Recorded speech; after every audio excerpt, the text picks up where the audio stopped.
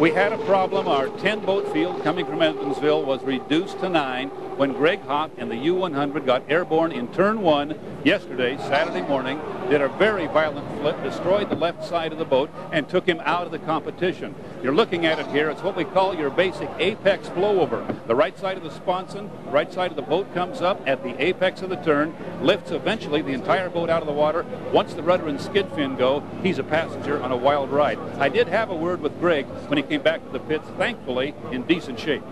Yeah, the boat didn't like the waves on the river, I guess. You know, we're turning a good qualifying time and just went into the turn, turned the wheel a little bit, and the right sponson pops up, and then it popped up again, went even higher, and it just ended up upside down. It just picked up too high too quick, you know. And, it feels like you're on an elevator going to the top floor real quick, you know. It's just nothing you can do about it at that stage except for hope for the best. Did you have a lot of wing in it? Not as much wing as the boat had. All were good at the start as Vilwalk in the Miss Budweiser showed her stripes early, stepping out high and fancy through the first couple of laps, opening at 146 miles an hour the first time through, following that at 143 the second lap around. That built an insurmountable lead for him. Bellows Pizza followed in step, second place all the way, while Steve David first tried the inside line, then swung wide trying to track him down from the outside to no avail. Bud easily home in first under the O'Doul's Eye in the Sky Helicam, with Bellows Pizza, the U9 in second, and Oh Boy Oberto in third. Possible went wrong for Mark Evans in the Lumar window film. First of all, he was late leaving the dock, and that meant that when Evans got onto the backstretch, just over a minute remained before the start of the race. He decided to slow way down and try not to pass the score-up boy before the 1 minute mark. He got the nose of the boat, about half a sponson past that boy, too early, and was penalized a lap. Now, at the start, the other two boats, Mitch Evans in the Master Tire and Terry Troxell in the Miss Trend West, jumped the gun. This meant that had Mark Evans not gotten in trouble a minute earlier, he would have been the leader. But it meant that everybody was penalized, everybody was equal, and Mitch Evans then made the rest of the story a non-story by cruising to a fairly easy victory in the Master Tire. However, for Terry Troxell and his brand new U2 Miss Trend West, easily the most impressive that brand new boat has looked so far. With everybody penalized, Mark Evans still finished a distant third, a disappointing start to his day in the Lumar window film. So the points scored in Heat 1B, 40 points for a first place for Mitch Evans in the U3 Master Tire. Second place, 30 points to Terry Troxell in the U2 Miss Trend West, and 23 points to Mark Evans in the U8 Lumar window film.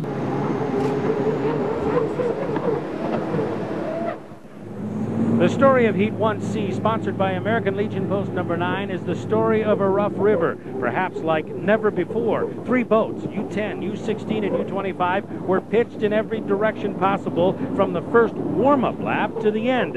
It was certainly uncomfortable. It was definitely dangerous, perhaps more than ever before. Mike Weber in Miss M-Corps nursed his mount home with the win and his precious 40 points, while Nate Brown weathered a terrific pounding on his way to second. Dr. Ken Muscatel's Mr. Home Loan stayed up and running as well for third place and 23 points. At the dock, the principals were a bit shaken. Two ways, sponsored by the Belterra Casino just up the river.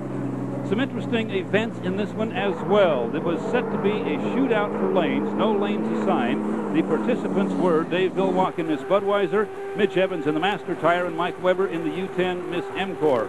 With no lanes assigned, Mike Weber won the battle. He had the inside in the M-Corps, made a perfect start, as did Mitch Evans, way on the outside in the Master Tire. Vilwalk and the Budweiser appeared to be very late at the start and were a distant third as the boats headed up the backstretch for the first time. Eventually, Evans would put a big lead on the M-Corps, then would have engine problems and settle into the water under the Milton Bridge. So the race at that point between the M-Corps and the Budweiser and Dave Vilwalk would motor by the U10 in the red boat for the victory. Problems for Mitch Evans, a victory for Dave Vilwalk. Chris McClure met the winner at his dock. Let's take it sequentially. The start, you got left to back there a little bit. What happened? Well, I think that was a pretty questionable call, and the other guys were about a half a boat length over. They called it a good start, but they were about a half a boat length over, and so I backed off to let them go. Thought that the race was really over at that point, and but they said no, it was a good start. So then I had to sort of pick my way through, and luckily the U3 had some troubles, and that put us up front. But you caught the U10, and you did that with both positioning and horsepower. That was a good boat race for a lap and a half there. Yeah, we had to work around. I was hoping they'd, make a couple of mistakes there, and it worked out for us. The Budweiser scoreboard for Heat 2A gives 40 points to Miss Budweiser and Dave Villwalk, 30 points for another good strong run by Mike Weber in the U10 M-Corps. Disappointing DNF. No points scored by Mitch Evans and the U3 Master Tire. Heat 2B, the Larry Meter and Lewis Ford Memorial Heat, saw 3 boats that finished second in their earlier runs head-to-head for the first time today. Mike Hansen and U9 showed nice shoot speed at the start, trying to pick up ground from the outside, and by the exit pin of turn 1 was side by side with Trent West and Miss Elam Plus. The subsequent drag race down the straightaway went to Terry Troxell in U2, a show of speed and handling no one had ever seen from that brand new hull. He won the race to the second corner and every corner thereafter.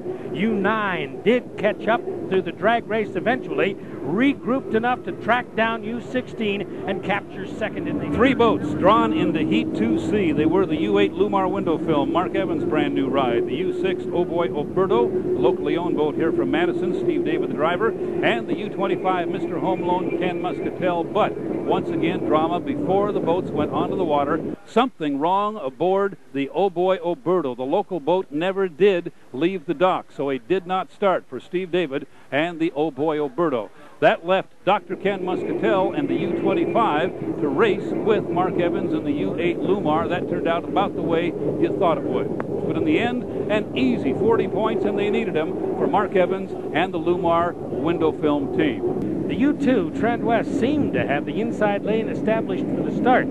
He was washed down and suddenly sitting still on the water. U16, Nate Brown and the Bud touched hulls, perhaps helping lead to the washdown of U2 in the first place. Well, Bud ran 5 laps instead of 4. Trent West got restarted and eventually was able to finish, but the question was, where? Miss Bud was asked to run an extra lap, apparently giving the win to U8, but only after Nate Brown's boat coasted to a stop after a couple of laps, while Troxell ran down the dock to have a heart-to-heart with Dave Villwalk right after it was finished. And Steve Montgomery spoke. Well, there's a little confusion on the dock, but we'll try and sort it out here. Just what went on out there? Well, Villwalk pulled his own stupid tricks. I had lane 1. You're supposed to establish your lane at the markup pin, which I did. And then about, a third of the way up to the corner, he just infringes in my lane, puts my fire out, and then goes back and thinks he's going to get away with it. It's dirty, but it's Dave. We're almost coming accustomed to it. But I had to, after the race was over, I had to go at least, tell him that I did understand how we're going to race the rest of the day. So with the results of Heat 3A still a little unsettled, we put the field in the water for Heat 3B. It was to be a 4-boat field, but once again, the U6 Oh Boy Oberto with problems. This time didn't even come off the trailer. Their day may be finished. They may be waiting for the consolation. 3 boats answered the gun. The U10, Mike Weber in the M-Corps having a pretty good day. The U9, Mike Hansen and the Bellows Pizza, and they were joined on the water by the U25, Dr. Ken Muscatel in the Mr. Home Loan.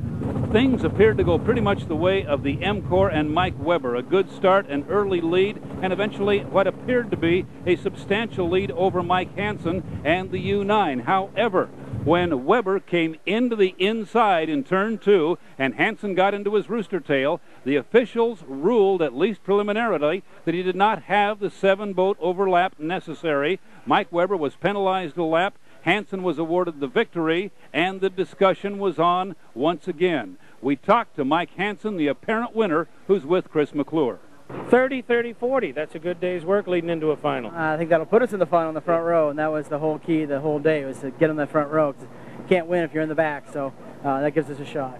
Well, Mike Weber, it's your turn in the witness stand. Did you encroach? I had 10 boat lengths, and I tell you what, it gets really frustrating because, last year I got put upside down, no call. I got screwed in San Diego, no call. I had 10 boat lengths. There's no doubt in my mind. I saw it in my mirrors. I wouldn't have, there's no reason to come in if I didn't have the boat lengths because I had them covered. And it's just bull. That's all it is. But there was more to the story. Right after we talked to what we thought was the winner, the penalty on Mike Weber was rescinded. That meant he got back 10 points, and that would be a very big factor because it put him, in fact, in the front row of the final.